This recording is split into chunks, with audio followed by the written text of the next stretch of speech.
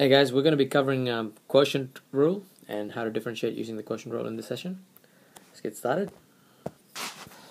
Okay, so I want to differentiate this function here, 2x squared divided by 3x minus 7. Now what I am going to tell you guys is, if you don't want to see this full proof as to how I derived the quotient rule, then by all means skip a couple of minutes and get on to the next slide. But if not, this is how I can show you guys how to get to the quotient rule. So what I'm going to do though is, first I'm going to show you guys how to get to the quotient rule using the product rule itself.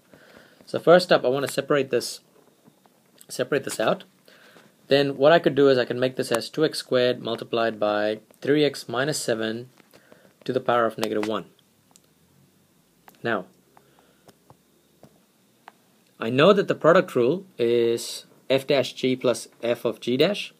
So what I've really done here is I've changed a fraction into two products here, or two functions where it makes a product. So first I'm going to do f of x is 2x squared. So f dash of x is 4x. And that's the first one. The second one is g of x, which is 3x minus 7 to the power of negative 1. And using the chain rule, I'll differentiate it to get negative 1, 3x minus 1 to the power of negative 2, and that's multiplied by the differentiation of inside the bracket, which is 3. Now, I'm going to substitute these four elements into the product rule formula. So let me just simplify this first, just to make things easy for me. So I've got negative 3, 3x negative 7 to the power of minus 2. Okay, substituting these things in here. F dash, which is 4x, g, which is 3x minus 7 to the power of negative 1, plus f is just 2x squared, g dash is that big large function right at the bottom there, which is negative 3, 3x minus 7 to the power of negative 2.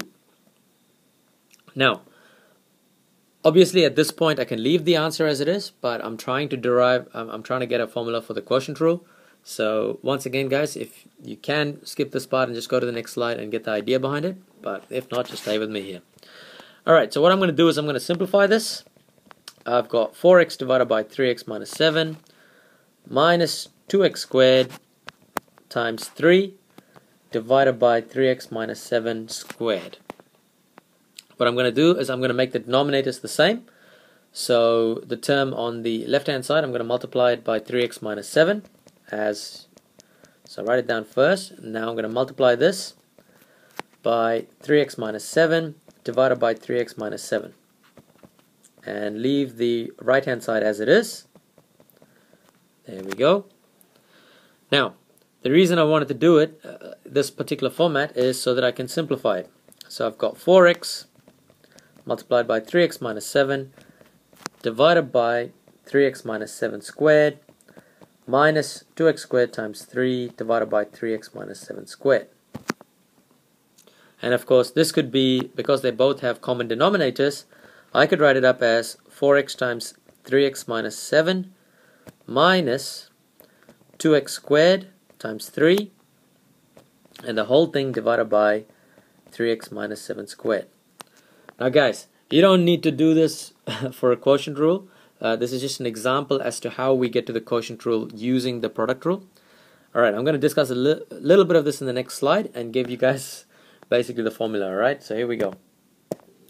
So this is what we this is the function we're trying to differentiate, and we ended up with this. There we go. So what I'm going to do here is I am going to show you guys how to get to that equation. So let's say if we have f divided by g, and we want to work out the differentiate this function, which is f divided by g, then what you'd notice is 4x is actually, when you differentiate 2x squared, which is the numerator, when you differentiate the numerator 2x squared, you get 4x. So in other words, that 4x is f dash. Now we leave the denominator as it is, which is 3x minus 7, so in that case it's going to be g, and it's minus, now we've got 2x squared, and as you can see 2x squared is the same as the numerator, so it's going to be f, and that's multiplied by the differentiation of the denominator, 3x minus 7, is actually 3, which is g. And finally, which is g dash, and that's all divided by, well, you have 3x minus 7 squared, so it's going to be divided by g squared.